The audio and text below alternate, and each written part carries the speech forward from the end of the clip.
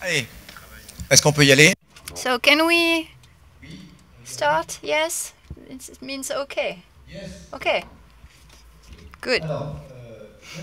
So, welcome to each and every one. So we will do this session in French. So you have interpretation. And we are happy here on that panel to be here at WeShare. We will have another conference tomorrow on the blockchain and energy, because we share a lot of common views with people from WeShare, because we are coming from collaborative economy and we are from the press. And I follow a special line with my newspaper, La Tribune. So, for once in a general policy discourse, we have the First Minister of France, Edouard Philippe, talking about artificial intelligence and saying it is already here. So it is a continuation of first works that were done by Emmanuel Le Maire in that field. So you've understood, I am Philippe Mabille, I'm editorial writer at La Tribune, and with the people from WeShare, we gathered these people here. So we will talk about artificial intelligence. Is it a way for us to better live in the cities? Because us at WeShare and here in the panel, we believe that technology shouldn't be dominant, shouldn't dominate the human being. So we have debates coming from Silicon Valley on how technology will transform the human being. We will have maybe chips put into our brains, etc. So we will see how technology can be a help for the human being. Because soon 2/3 of the planet's inhabitants will live mainly in big cities, in cities. So technology is a good way for us to optimize the way cities can function, and not only in the richer countries and cities, but also I'm talking about emerging countries who are seeing their population being doubled or at least increased. So we're talking about smart cities. So it is really a good topic, very interesting. So we will talk about it with the different speakers. I will briefly introduce them. We have Guillaume de Vauchel. He's the innovation and scientific development at Valeo, because autonomous cars, it is a smart, it is intelligent. We have Stéphane Mallard, who is a digital evangelist at Blue Age. So will explain to us what is it to be a digital evangelist. We will have the pleasure to have Isabelle Falque-Pierrotin, who is deputy chair of the CNIL, the French Commission for Liberties. So we have to make sure that data is well protected, and it is important for us if we want to mention artificial intelligence. We will also have Louisa Ménard. She's Franco-Irish, French and Irish. She's the co-founder of Lemon Citron in French. It is a chatbot. It's a type of artificial intelligence that will recommend specific places to visit. And last but not least, we have Guy Philippe Goldstein, senior analyst at Wikistrat. They're talking a lot about cybersecurity. And without further ado, we will have this debate. And also you can have the floor, because you're not very numerous tonight. But maybe we can have Philippe. No, maybe they can do it without the slides. Oh, we have the slides, so maybe briefly we can talk about cyber cities. Présenter rapidement. Thank you for the introduction. So just a quick presentation on cyber cities, on the subject of cities and digital questions, digital issues, or questions of cybersecurity nowadays, because there's a revolution two revolutions that are clashing, converging. There is revolution in cities and the digital revolution too. So this digital revolution, firstly, well, you can say that in the end of the 90s, it conquered the information universe, because it's at that point that all the information that we recorded, communicated, was coded in zeros and one. And as Marc Andreessen said in 2011, that's the point where software swallowed the world up. As for cities, well, this transformation that follows, we think that by the end of this decade, we'll have investments of about $9 billion, $9 trillion in what we call smart cities. There's also something we call an older revolution, the revolution that started with the Industrial Revolution, as was said. Just before the beginning of the Industrial Revolution, the urban population was only about 3% of the human population. Nowadays, it's about 50%. By the middle of the 21st century, it'll be about 70% by 2050. And there's a huge concentration of people in cities, and there's also a concentration of wealth in the cities. It's linked in part to this digital revolution. Cities are this little network which are very dense, close-knit, where it's easy to find people who work, information, and human beings. So traditionally, these are places where innovation can develop itself. And in a capitalist economy whose value is mostly powered by innovation, that's where their wealth is concentrated. That's what we see in the United States. When we take the 366 counties in the US, it's the 50 metropolitan counties that have 3/4 of the wealthiest households.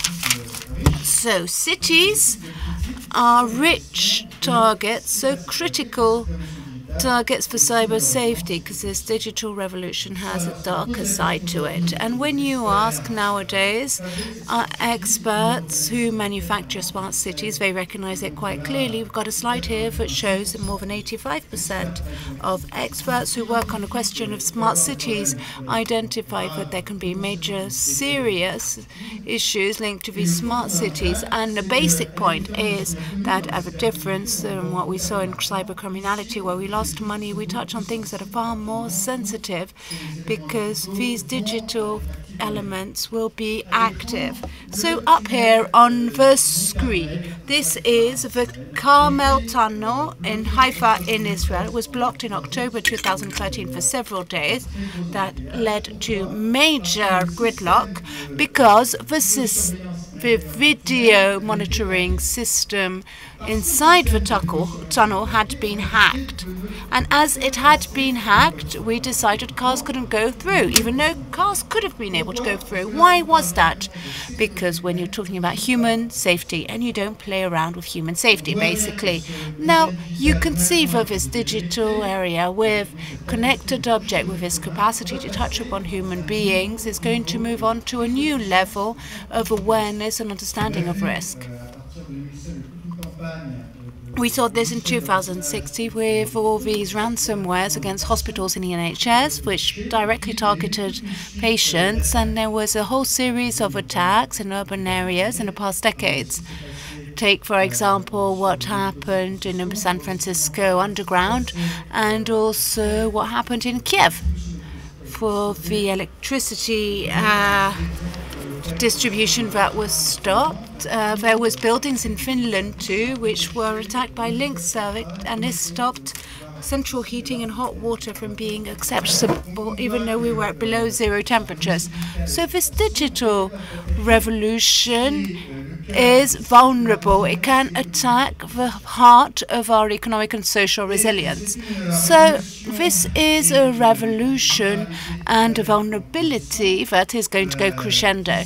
So by the end of this decade, we will, as we've already said, we have computers that will have the same calculation capacity as a human brain. We'll need 50 to 20 years to find what we see in labs in the shops. So just imagine what calculation capacities will be in our hands in 15 to 20 years. And then there's people from Salesforce who think that by 15 to 20 years we'll have more than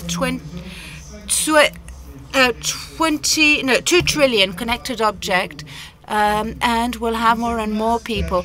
So this mass of agents, automata, and smart tools that can move around are going to concentrate where? Well, in the cities, because that's where we have most of our wealth.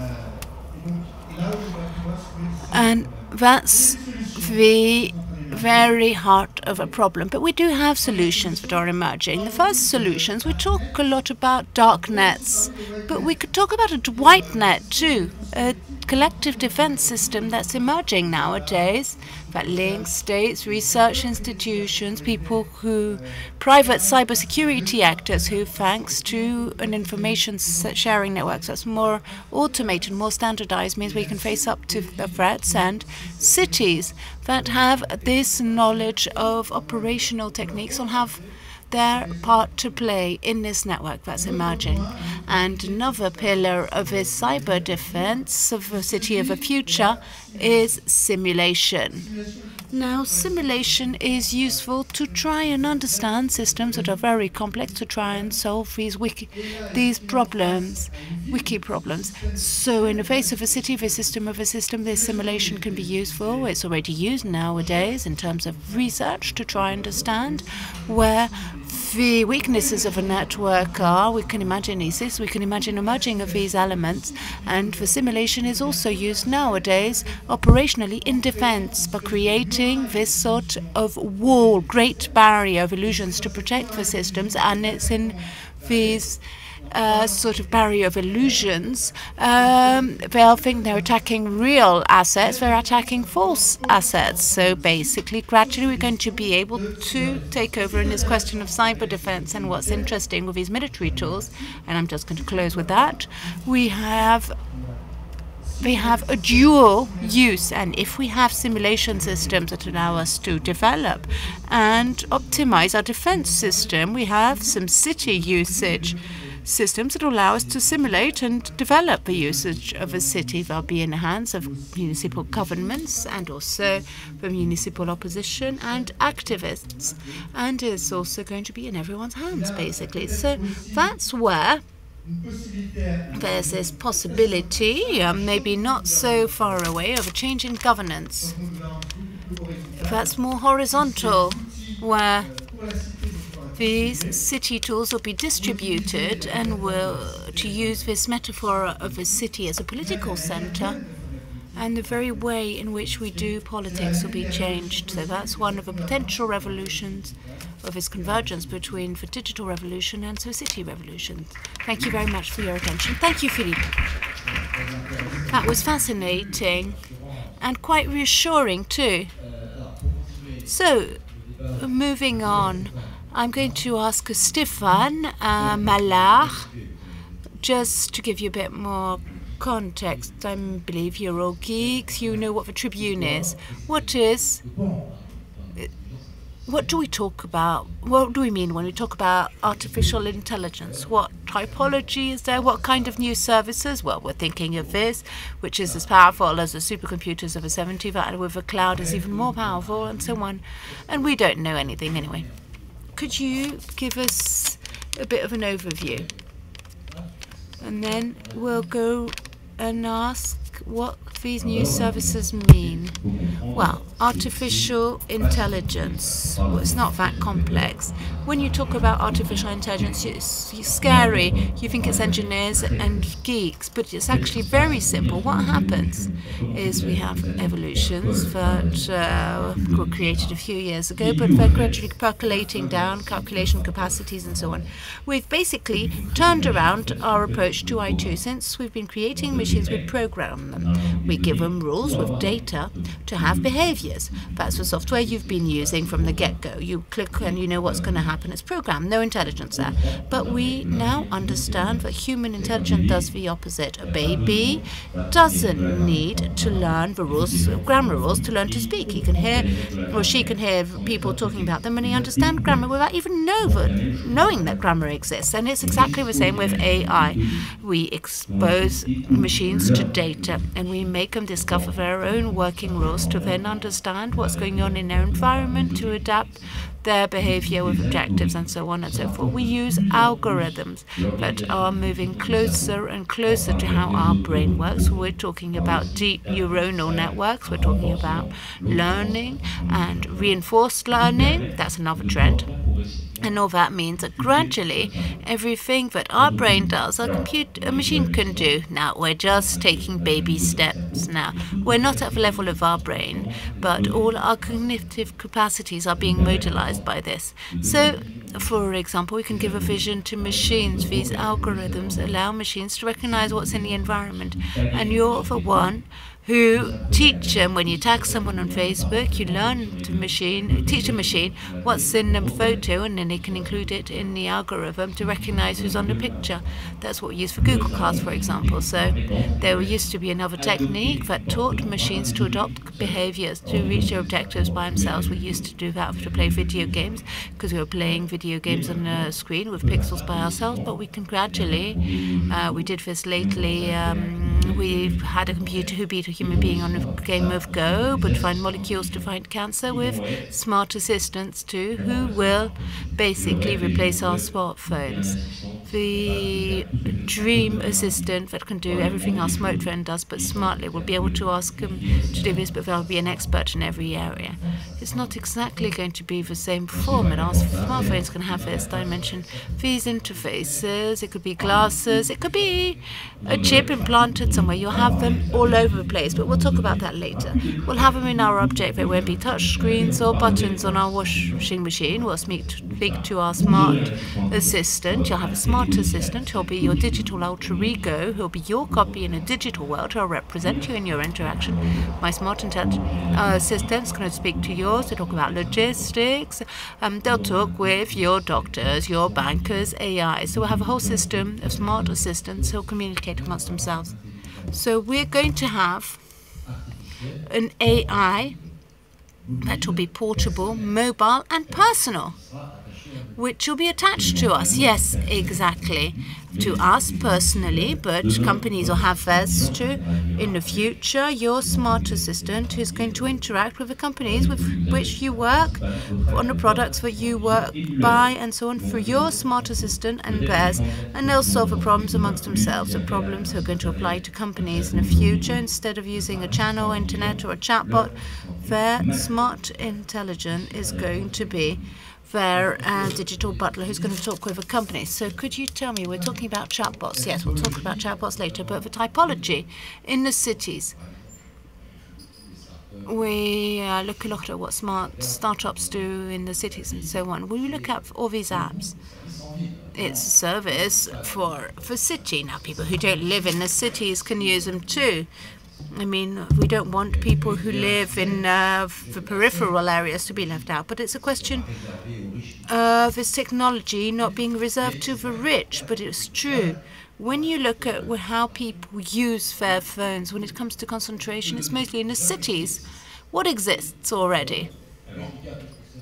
Please explain what exists. We use IA, artificial intelligence nowadays in all areas. We already do amazing stuff. Machines that can find molecules against cancer, who can do research, who can give diagnoses on all sorts of diseases. Mark Zuckerberg said we'd be able to cure all diseases by the end of the century. We do this to drive cars, to pilot planes. It's getting better. We're using it in finance too, to set up files, back offices, financial market, in the law, because the law is logic that finds arguments, that drafts papers. But the fact is that lawyers want to do the same. Law corporations want to do the same. We use it in telecoms too. We also use it in the industry, in logistics, in arts.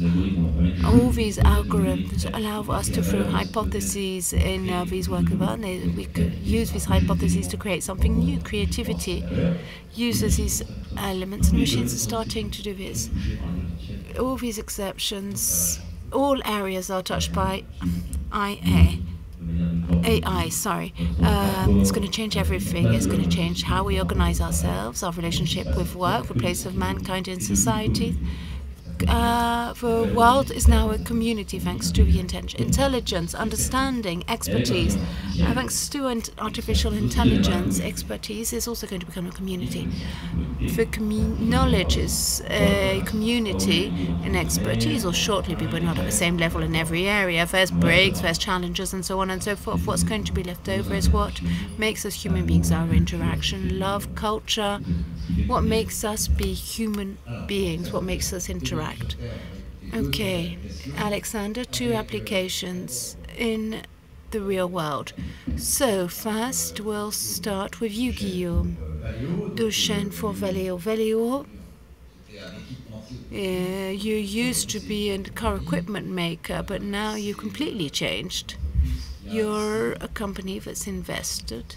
You're a boss of investment and research, and you've invested a lot of your turnaround during the 2009 crisis to work on these special sensors, smart cameras. And the idea already was this vision of 2009 that culture was going to be connected and it was going to be autonomous in the future. So we've got these we said we may have an autonomous car by 2020, but it's already on the roads. Could you tell us a bit about this, where we are, basically, and what we can do? Yes. 10 years ago, Valeo said something that seems so obvious today. The continuous improvement in the car industry in the past 50 years, the next generation of vehicles will be more powerful, more reliable, more lighter, and so on and so forth, more comfortable. And that was going to lead to would have an impact on concentration of wealth in the city. The need for this, it's the end of this car that we use on a daily basis to get around the city and go on holidays and so on. For this usage, vehicles aren't well adapted. We've got 1.1 person per car on board, so these cars are wasted space. In Paris, the average speed is 15 kilometers an hour, and so on and so forth. The driving conditions are so bad that a car, when you buy it, you'll use it between 3 to 7% of the time. 93 to 97% of the time, your car is just in a garage or on the sidewalk, next to the sidewalk. So cars aren't used properly. So we started with this realization. We said this revolution will have 3 pillars. First of all, reducing greenhouse gas emissions and pollution in the cities. It's not the same for interurban trips. Mr. Hulot said that by 2030 he'd ban all petrol and diesel cars. Yes. Then an autonomous vehicle, because if you're a driver, a user, well, you're probably aware that you spend hours on the Paris ring road. So there's this need to get this time back that's been confiscated by cars. And autonomous, why? It's connected, because this free time isn't time you want for yourself. You want it for your environment. You want to be connected. You want it to be seamless. You want the same experience when you're at home. So we based ourselves on these 3 pillars and thought, what is the city of the future? We said that the car of the future would be anything but the extrapolation of a car of today. Don't think of the mobility of the future in the eyes of today. We're living this revolution. I just wanted to talk about artificial intelligence and this revolution. Humanity has seen one period. Take the 1500s with library. The library is more memory than a man. Then there was, for example, automation that was going to kill manual work. Then computers. Well, it never happened. And here, maths-wise, it's quite complex. It's a different level of complexity of the subjects, especially in the cities, is such that good old algorithms are completely inefficient. Just to take one example, to park your car. I mean, it's easy, you just change the gears and so on. 10,000 lines of code, several hours of engineering. So the problem of self-driving cars is really complex, horribly, almost impossible. So we need a paradigm shift in artificial intelligence. You feel like the car's becoming smart. No, not at all. It's just learned differently. We used to say that computers were going to become smart, but no one thinks their laptop computer is really smart. You think it's rather annoying, not very practical. Its battery doesn't last long. We want it to do stuff for us, and it's starting this assistant and so on. There is some stuff that's quite marvelous in electronics and artificial intelligence. The cameras are far better than our eyes, far more efficient. The cameras are still on when we get back from discos and so on, so they're not drunk like us. So we've got improvement when it comes to safety and security, so that's the first objective. We're expecting a reduction of the amount of reduction, a division by 10 or 100. To talk about France, 3,000 deaths a year, 300 or even only 30. What we want is for 10 minus 9, sorry I'm using technical terms, so 1 defect per billion kilometers. We've had 56 billion kilometers covered in France, so that's 56 big accidents. I mean, that's just a statistic, but between 10 and 200, it's not zero. It's not going to solve all ethical problems. We're not going to solve all these issues of 0 deaths. It's not absolute. It's basically a lot better. I was very lucky. I drove in a car that had eyes and ears. From Vialeo, you associated yourselves with Safran. It works. It's great. It's amazing. We've had a few tests. I think that Las Vegas had the last CES. I think they did Las Vegas. San Francisco in a smart car. So where are we? And what do you do? Are you also part of this artificial intelligence, or do you let Googles and Apples do it? Are you working more on the equipment that allows us to make cars smart? So what we do is, first we have captors, so they will replace human senses. Let's imagine you were to work with your eyes shut. So it's the same for the vehicle. So we have 3 different indicators, physically different. So at Valeo, this is what we're doing. We have 3 different cameras, and we develop the radars as well. So to simplify, we can recognize if it's a vehicle, a truck, a human being, a bicycle, but we can't be sure because artificial intelligence, it's not between 1 and 0. It's more complicated, and then the camera will see an object, and we will try and ask the scanner if, let's say, is this object in 3 dimensions. So it is not about a video image. And then we will ask the radar to see the difference in the speed. And then, in the end, we will be absolutely certain that this is a passerby that is working at this specific speed, and it is a potential risk. So this is already a real success for AI. So then, second possible use, what do we do now with this information? So let's take the example of the code for drivers. So I'm sure young people are waiting impatiently for these specific autonomous cars. And you see specific slides, you see someone in your rear mirror, and you cannot move anymore. So if you don't have this ability to see by yourself, then AI is not enough, so you need a second algorithm. So we had a lot of conversation with the public authorities to make sure we had not to change the highway code, we had to make sure that the ANI, it's not just the continuity of the way we drive now. We have to completely understand how we can live now with a new object. So we will need to change infrastructures as well. Road infrastructures? Well, first, no, not necessarily, because we will have autonomous cars or AI cars quite rapidly by 2020. You will also have specific without drivers vehicles. There are some already being implemented in Lyon, for instance.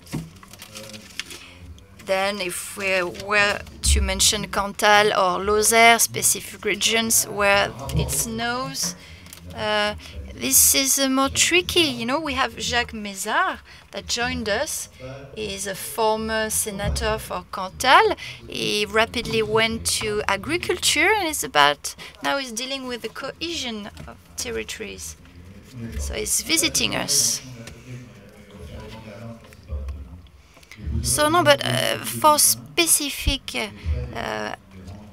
activities, it will be able to use those vehicles by 2020. You will drive them for 1 or 2 hours a day, etc., or helping people. And then we'll have another layer thanks to AI, because we say autonomous driving, but not all the time. So to what extent will these cars be able to take charge when the drivers are not driving anymore? So then we will need specific captors. We will need a specific ability to be recognized. So what will you do then with all the data? It is extremely difficult. After that, you have the second layer, which is called end-to-end AI. It means that the car will behave, if you want, more and more how you would want it to behave. So they will know your desires, your habits. It is like a driver that knows you really well. So imagine I'm a really brutal driver, then the car will be brutal as well. Well, it is all, this is about ethics, so it is a bit different. We have studies that is being carried out at the moment. They're studying if, depending on the situation, if it's about young people, older people, black and white people, how would they react? So it is a quite detailed study. So what would the car do in such specific cases? So in fact, you have to be aware that the car will make a decision every 5 milliseconds. So of course there will be some cases, let's say 1 on 1 billion case, when you have someone walking suddenly, and this will be an issue. But imagine if you are an impatient driver. Let's say you have a sportive way of driving. So will you give the hand to your car that will drive more safely, or will your car adapt to your needs? It is about adaptability of this function. So we do believe that our role as a tribune and as industrial people is to allow us to experiment, and also we will learn a lot from our mistakes, because this is what we say, the AI learns until they succeed. So we have to do that with a quite intense rhythm. We need to fulfill the desires society has. And I will always quote a philosopher, this is André Comte, because the Roi Fainéant, so about the lazy kings that used to, before, they used to have specific carriage because they were too lazy to walk. So it was an easy way for them to collect taxes. So once they became richer, they didn't have better carriages. It was true for the Renaissance period, so we cannot do the same. Let's not look at the vehicle of tomorrow like a bigger carriage. So we just need to imagine what can happen, because if we were to look back at what we imagined in the 1950s, for instance, for the future, we see today that it is completely old-fashioned. So we cannot really imagine what will happen in 20 years from now on. Maybe in 20 years our cars will fly. It is already the case now. We already have those cars. Maybe it is easier to have an autonomous car that flies because there are less obstacles. But of course, our aim is to have a car with no wheels. So now we give the floor to Louisa Ménard. Maybe you can give us your vision of applications of AI's new usage. So we have another view, which is we wanted to use technology to create a link, because our society is more and more dehumanized. People feel lonely. They spend a lot of time being alone. So how could we create links? So we created a virtual friend to whom we can discuss. So they will recommend us places, etc. It is to create a link. So Facebook, it is what we call a chat bot. So it's a robot with whom we chat. It is a way to give this ability to people. So when we launched this specific platform, Citron, so it was just a simple, silly thing like yes and if not, or if yes. So now it's changed. It's we've launched the French and the English version. The English version is really younger. It's like a child. If you don't talk to him or talk to them, they won't learn. So they will adapt themselves to your reactions. So today our vision of a smart city, it's a smarter city. How can we come up with a smarter city? And it is still in that vision of how can we have a smart robot. So we are working on the predictive aspect. We are collecting data, so we can predict a lot. Where people live, what are their consumer habits, what do they do, and in all this smart city field, then we can predict if there will be an issue with driving, etc. So at the moment, we recommend places in French and in English. For instance, we have the NLP translation part, and it takes time, of course. So what are the uses? Can it be elsewhere than in Paris? Can it be for, let's imagine I'm in Limoges and I have Citron. What happens on my messenger? So I just chose Limoges completely by chance. So imagine you will chat with Citron, then after a few exchanges, they will get to know you, they will locate you. So first it is a chat, you are the one initiating this discussion, and this application will be more and more able to predict what you want to do. So first, we are at the moment we are at the first step. We are just recommending things. So isn't it a bit like in Minority Report, that movie, when people receive personalized ads? You know, everyone sees what they want to see in a way.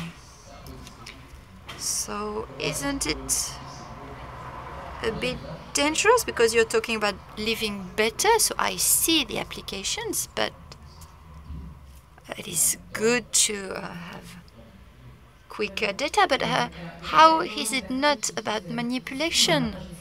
Well, we have at the moment about 5,000 users in a few months, and not everyone realizes it is a robot. Some people do believe it is about a person. We receive pictures every day, we receive phone calls, etc., because we've humanized this relationship. Because, in fact, nobody wants a robot to recommend places. So it could be a robot to whom we can ask for a specific poem.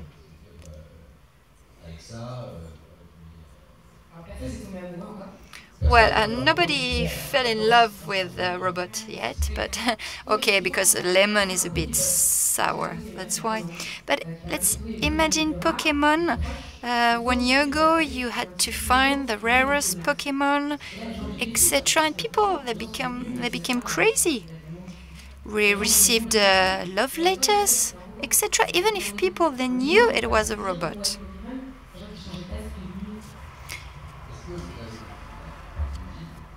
So we're mentioning cities. So do you also have contacts in other small towns? And do you have contacts with the mayor of the town halls, etc., of each cities? Because it can be good touristic value to... Yes, we work with tourist places, with specific societies. We were successful at the specific challenge, prediction challenge, so it is good for train stations, airports.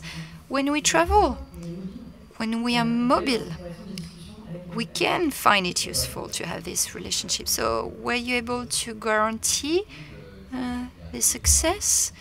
Because for Pokemon, people said hackers were using data, etc. So can we hack Citron? Did you take that possibility into consideration? We are starting to, because we've reached a level of data that is interesting concerning security. So we have a team, and 90% of our team is made of engineers. And because we are on Facebook, we also work with the CNIL, etc. So, good transition. So, it was made on purpose. By the way, Isabelle Falque-Pierrotin, you are deputy chair of the CNIL. Maybe you have a reaction to what was said, and it would be interesting for us that you explain what is the role of the CNIL, what they do. So does it check that we stay safe? But it also has probably a new role with this this new technology and this AI also. AI that needs data and that tomorrow will be maybe autonomous. So how do you look at this? Because you are about IT and freedom as well. So I reacted on that level in my introduction. You said when you introduced me that I was in charge of data. Well, you know, it's really significant because the CNIL is not the policeman of IT, but the role is to be in charge of the design of the city. So what is it? Is it about architecture, economic and technical point of view, but it is also a human point of view. So CNIL is about making sure that innovation and digital innovation can increase, but still while respecting rights of the people. So LIA can also help regulators to work, because we are starting to see new softwares that allow people to go under the terms and conditions that nobody really reads. And to sum it up, to be useful for the people. So in a way, it brings a lot of good things. But the issue is that the IA is the artificial intelligence is built on data. So this black box for people, how can it produce a specific result we are hoping for? So practically, how did the CNIL work on that topic? So we had this mission to think about questions relating to digital, to the digital field. So we've been considering algorithms. So we see few things. We see that the AI can take a decision, or is it an assistant to decision making, and how can we ensure that it stays an assistant and that it doesn't take the role of a human being? So first question. Second question is, then if we take the example of connected or autonomous car, we see that this car will probably have to be in charge of deciding when driving if they have to choose for this obstacle or this one, and maybe a human obstacle. So there will be a choice to make. And this is what we say, that this choice is already made beforehand. Yes, it is made beforehand with the developer, the constructor, the manufacturer, but it is not a choice that is made by the driver, by the human driver. So what is difficult is to forget social pacts on which we need to have a collective discussion. So we are talking here about vehicles, but we could imagine AI that will have to decide on specific medication or therapy. And we see that probably we will be there one day. And who will be in charge of making that decision? Will we decide to give specific medication for people aged between 30 to 40, or that beyond a certain age we will decide that it's not worth curing someone anymore?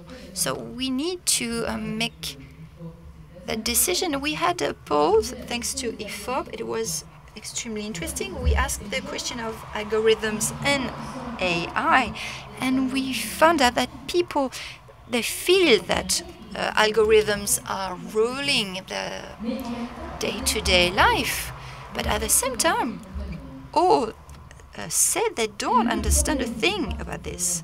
So the issue is not that they do not understand. So it is not just about understanding and grasping the concept better, but the issue is that they do not understand what is lying behind the ANI. The thing is, the public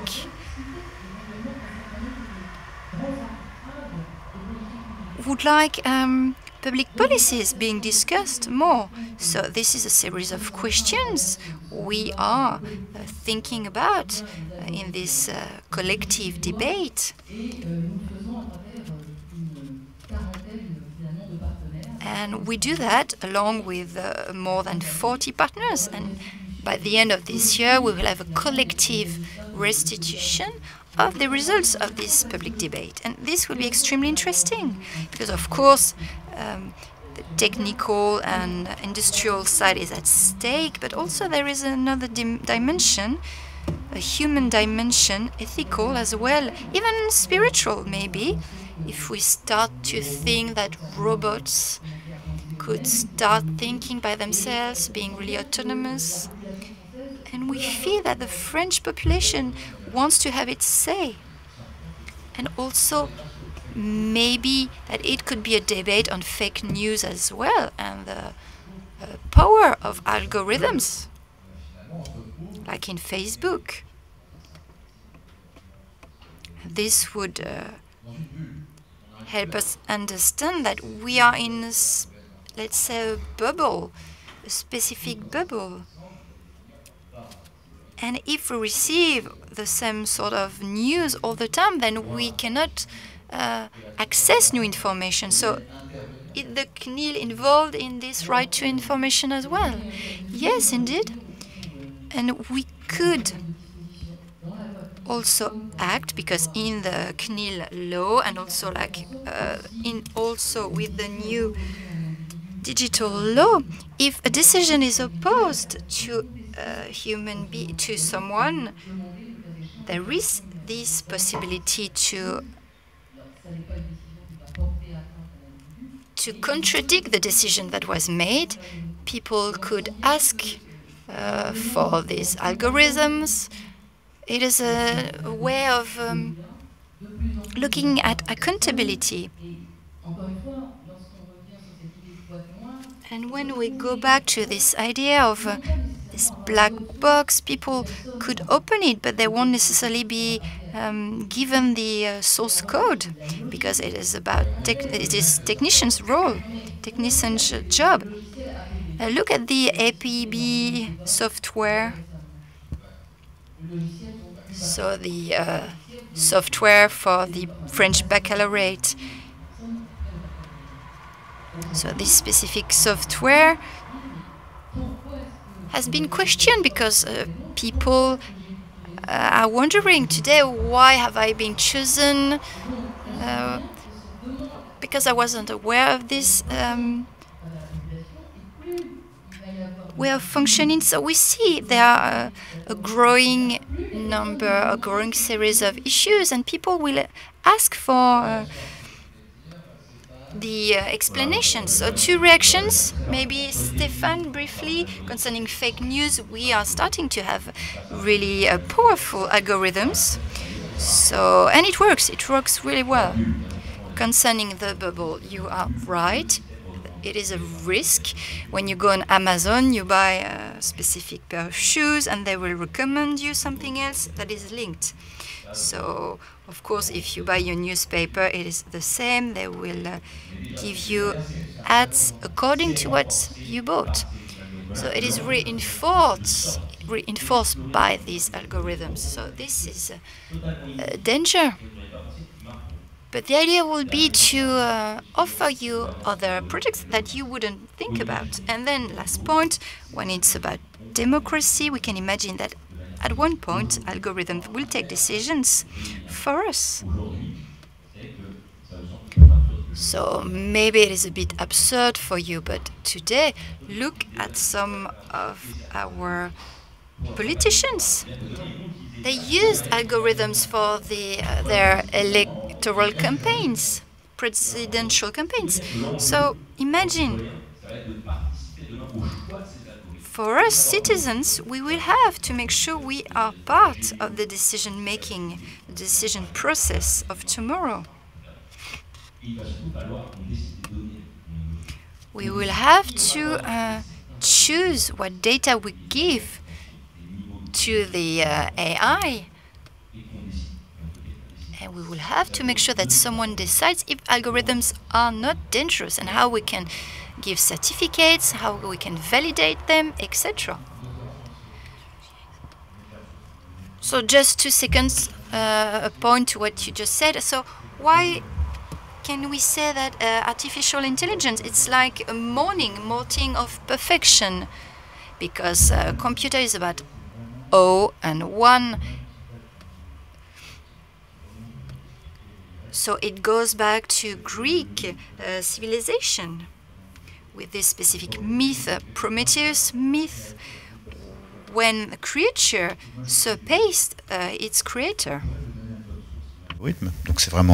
I could give you a source code of an algorithm, that's my know-how, but I can't tell you what product is going to come from artificial intelligence. We've learned the behavior of a product. It's actually quite independent from what the software, the creature goes beyond our understanding today. There's Stefano Sphere, who says we need to watch out with what we're doing in this area because we may lose the control of it. And one day, an artificial intelligence that's strong, it would wake up pretty much just by a stroke of bad luck. And that day, well, we'd be in a very difficult situation. It's a fear we have every time there's a break. We had it with computers or TV 20 years ago. All housewives were really scared that their children would watch TV. Nowadays, kids watch TV all day long. So this happens all the time. And I completely agree with what you're saying. Those who generate object usages, the authorities, different points of view, they join. And for me, the point that comes from on cars. Cars were unique, connected, autonomous, smart cars is within this system, and this is new. And this system is enlightened by all sorts of different aspects, and no one can claim that they understand all these aspects.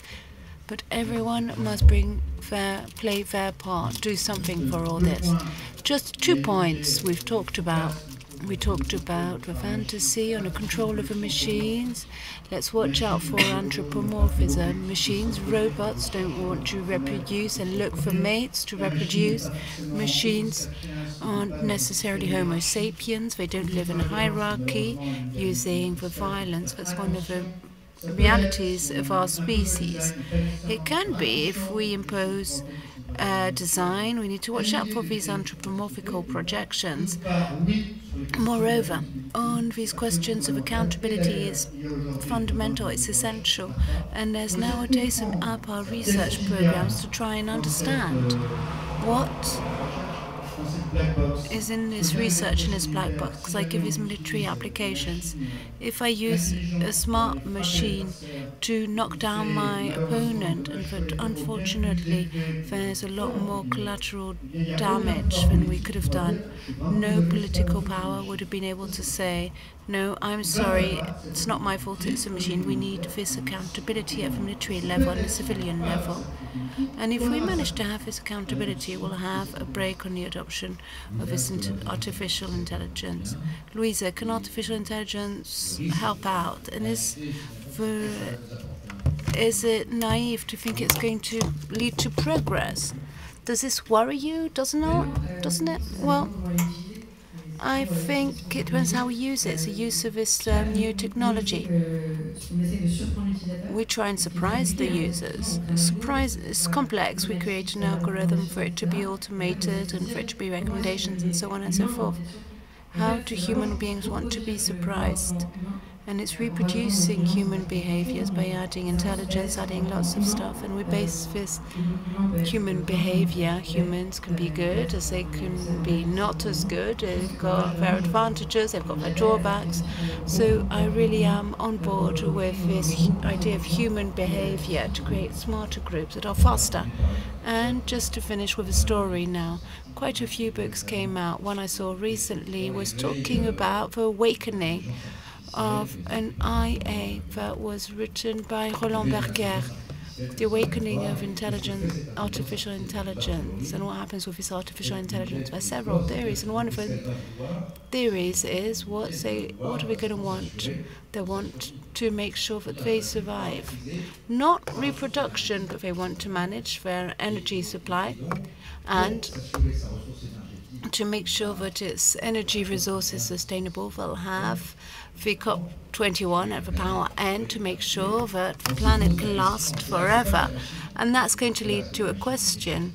It's not that the machine is nasty or bad, it's just the most rational thing for artificial intelligence would be to park human beings in a huge video game. And to send you back to Mr. Musk's said the probability that we're not already in the Matrix in a video game is 1 in a billion. That's Elon Musk. But philosophically and mathematically, it's yes, that's the case. We'll talk about that later. The argument of the simulation has been parachuted, so the final word. I'd like to say that's a matrix scenario. Yes, it is. It's the matrix scenario. There's also 2001 Space Odyssey. We all have references to this. We'll take your question, but first, Minister, please surprise us. We may be surprising you. We're going to give you a mic in a few minutes to speak. Your name is Jacques Mézard. You're in charge of territorial cohesion and cities. And please, you have the floor. Tell us what you thought, what you heard. We were talking about the fact that the Prime Minister talked about artificial intelligence in his speech yesterday. Well, good evening to you all. I wanted to come tonight to instruct myself, to learn as a political representative, and the president of a CNIL will not say the contrary. A political representative must listen, because there's quite a few decisions to be made and to be applied. And I'm one of those people that are convinced that this question of artificial intelligence is essential, because we're there already, and we'll be there even more than the evolutions and sociological, technological mutations. They're moving forward so fast that it's no longer arithmetical, but it's geometrical. So a political representative who's not interested in this would worry me. Doesn't mean that what's happening doesn't worry me.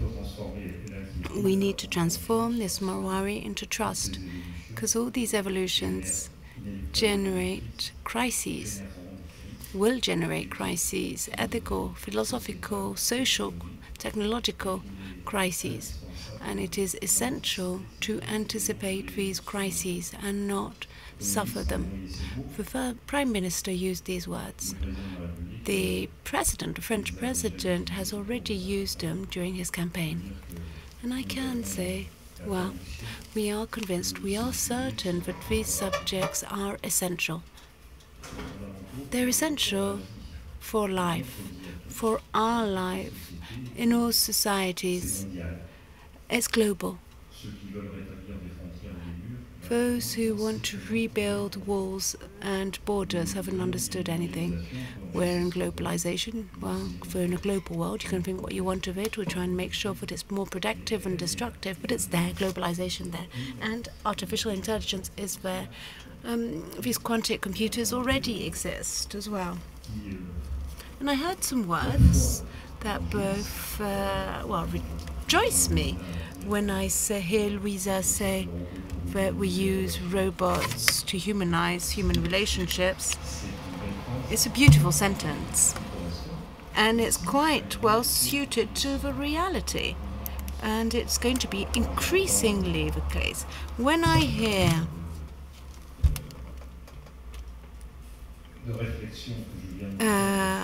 what, for example, I've heard on the legal, on the ethical risks, the legal risks, these are essential questions. These are basic questions. There's a question of responsibility. For people who work on smart cars know that ethics and responsibility, even if there's 100 times less accidents, the responsibility of these accidents will basically be a real legal issue. But it's going to come, it's going to happen, and we're going to have to sort it out. I'm one of those people who think we need to take care of these problems instead of just reacting to them and just suffering them, because this is going to revolutionize the working of our institutions. All the working of our institutions, our laws. Our laws, even though we know we make lots of laws, too many actually. Off mic, sorry. We'll try, but it doesn't mean that we'll make it easily. But anyway, it's already going to be a problem, and that means that we need legislative, legal, regulatory solutions to these questions, these issues. And just moving on to another subject, I can see the positive point. You've talked about mobility. I'm in charge of housing, territorial cohesion, and it's true that artificial intelligence, in comparison with women and men who are losing autonomy, where it's a lot of hope, infinite hope actually. And we also need to think about the positive side of things. Someone was talking about the Cantal region. I'm from the same region, actually. And please do go to L'Arche and you'll see what rural France is. And we do need an artificial intelligence to make things easier for us out there. Now, it's true. It's most probably going to allow us to move forwards in the right direction. I'm in charge of housing, as I said. In housing, IA is almost there. It's on its way. And it's going to suppress lots of things. And it's also going to bring lots of comfort, often, I hope, for the most vulnerable citizens.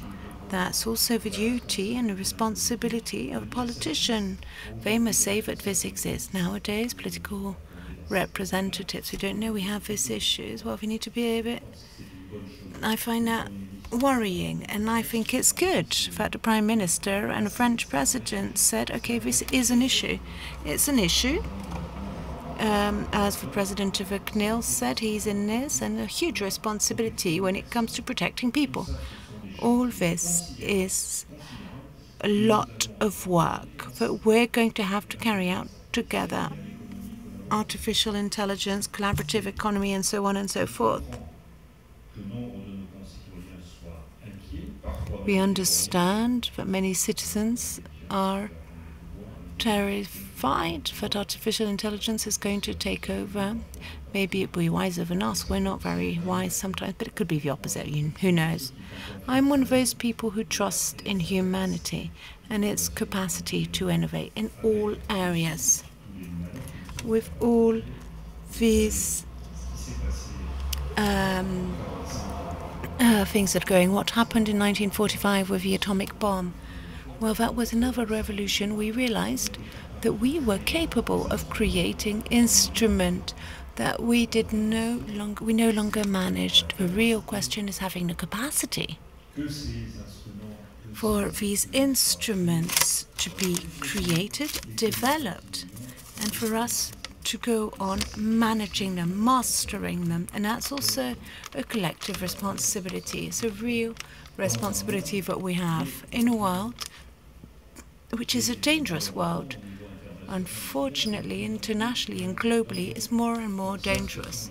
So these are the responsibilities of those who have a capacity, even if we doubt that they completely have it, those who have a capacity to decide, and it's our responsibility. What worries me, and always worries me in the public and political life, is that in politics, they follow society, but at the last minute they say, oh, this exists, oh, dear. And we try and make up for the difficulties of a moment, even though we must try and foresee and anticipate things. What's difficult in the world of politics, in the best of politics, the life of a city, we need to keep this capacity to anticipate and to see the way in which things can develop. The Secretary of State I work with, he's from Normandy, he's 37. He's quite a very smart, bright guy, and he really does fit in today's and tomorrow's world. In our offices, we've got someone who's thinking.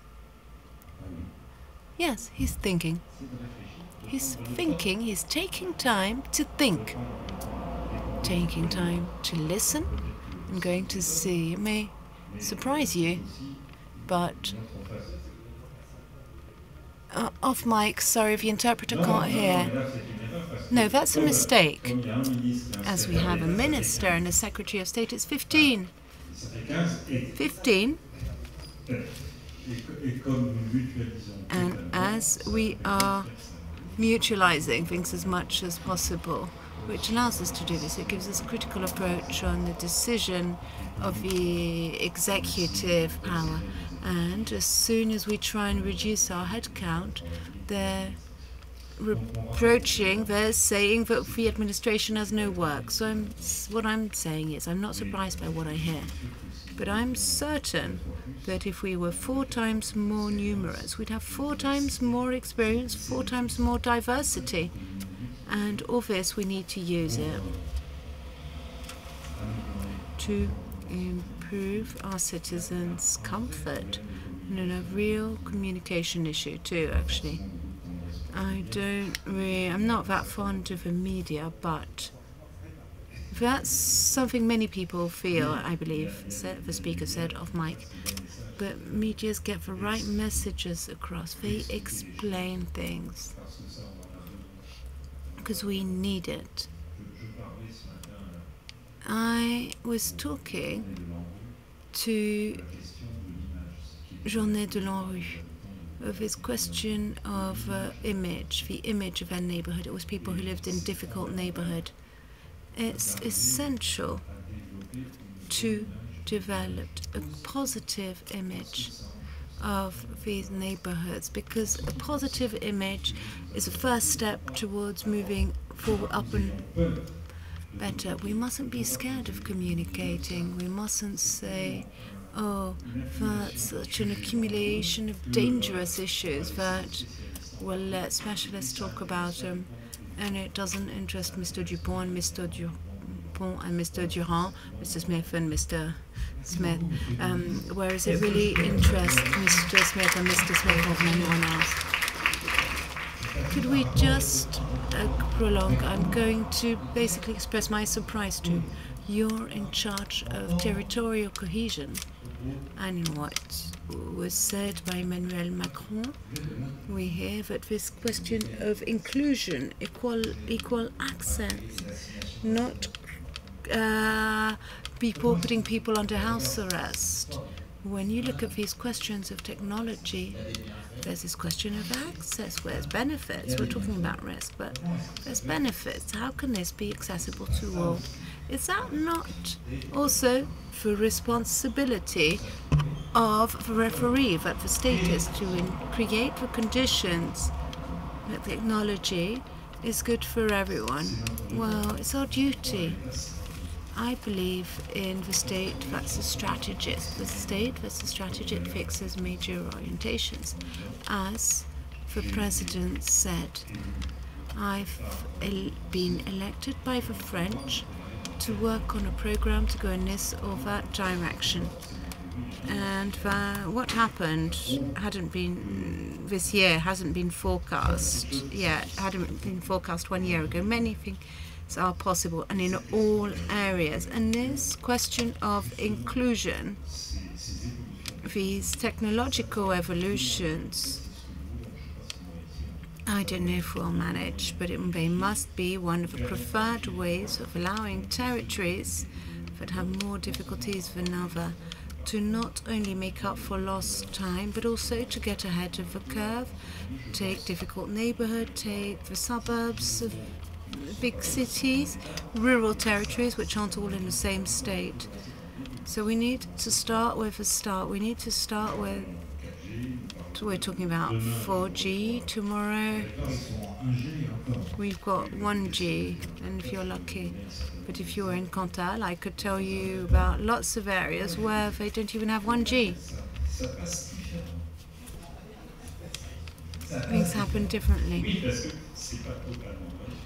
It's not completely true, but tomorrow I'm going to meet operators and we're going to send a frank message, firm but decent. Thank you for accepting to come here. It was a pleasure.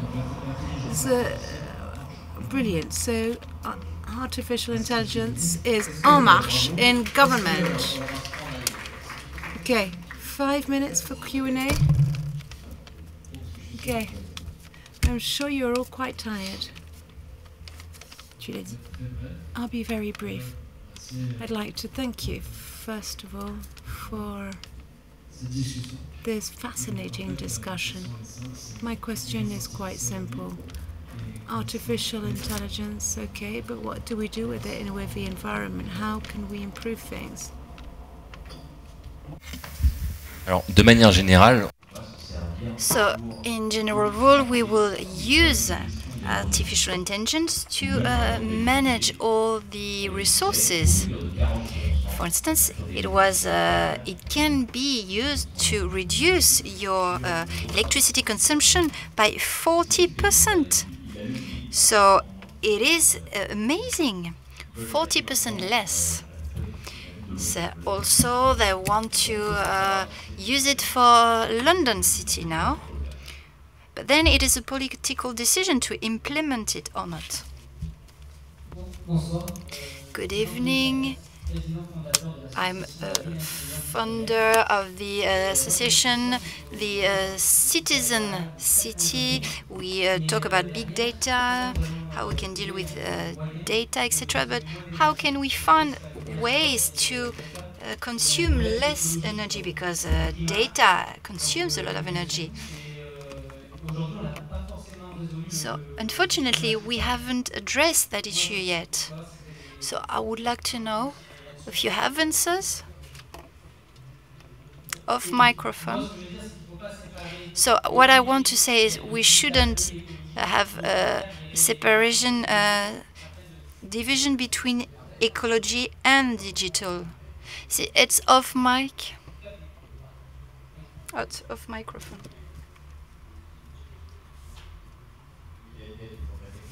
So some technical progresses are being made. We have more power now to calculate data, etc. So we can imagine that the more objects we will have with a powerful ability to calculate, and the easier it will work. And I do believe that the electric vehicle is interesting. So the thing is, there is not a lot of energy used. So it means we don't have to deal with that. We just deal and we just manage with what is rare. So with the electric vehicles, we will have to be careful. And this will be extremely useful. Yes, good evening. So my question is the following. What will all these taxi drivers become, and the not qualified workers because of artificial intelligence, sorry. So what will become of all these people when they won't have jobs anymore? What will happen?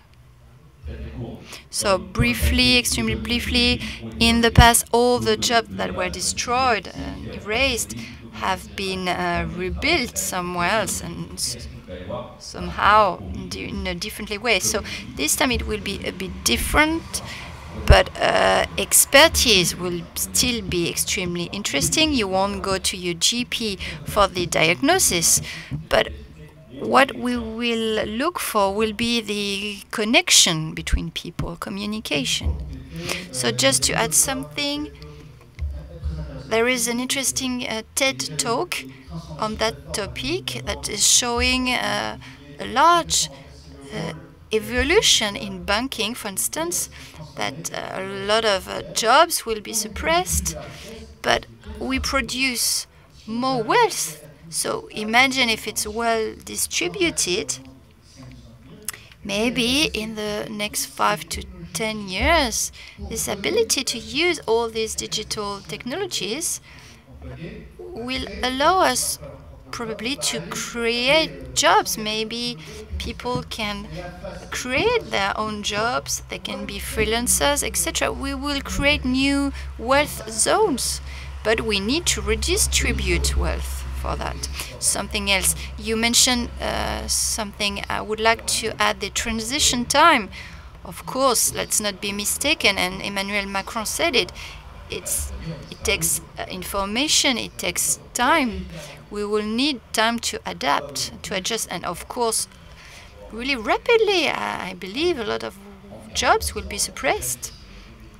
We don't know, 30–40% jobs will be created. New jobs we can't even imagine today will be created.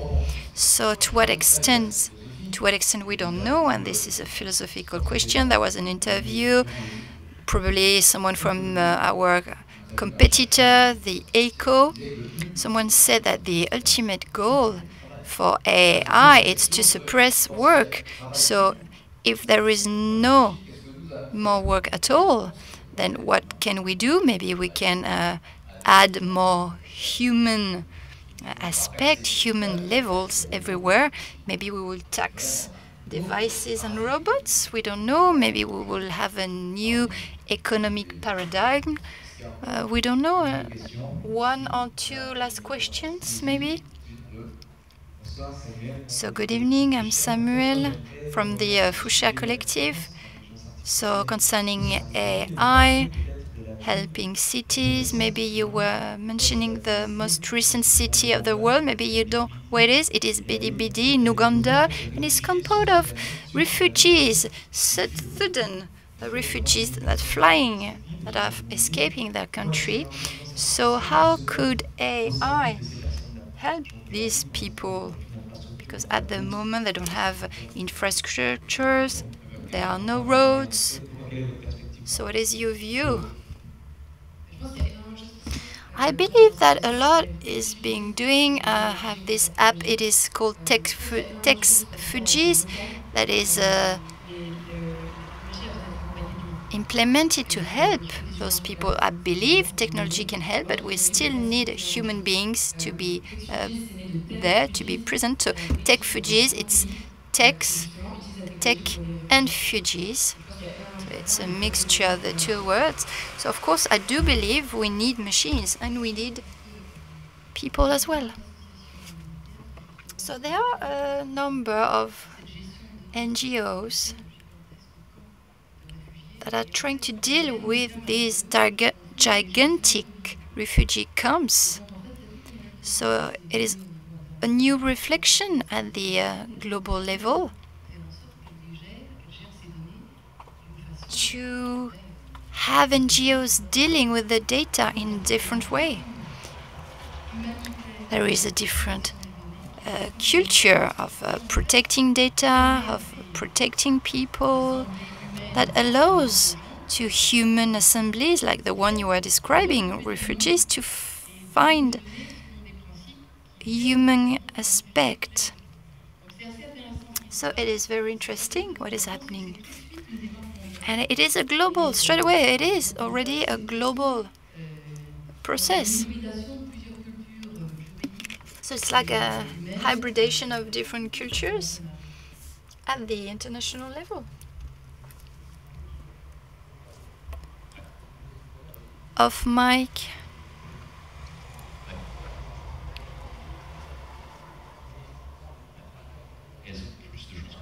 So they have more luck than we do.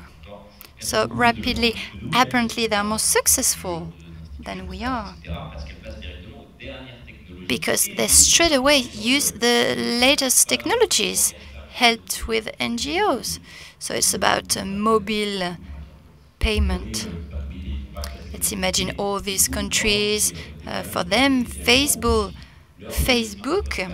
is sending balloons to help them connect to new technologies. So these countries do not have legacy to deal with that situation, so it can go faster. So yes, I do agree with what you said. These cities do not have fixed landlines. But let's not think that we will bring those population technology. But the thing is, this population, they don't have stereotypes, and they will probably come up with new solutions. They will invent things. So off mic. Well, thank you to everyone, says the moderator, facilitator. And good evening.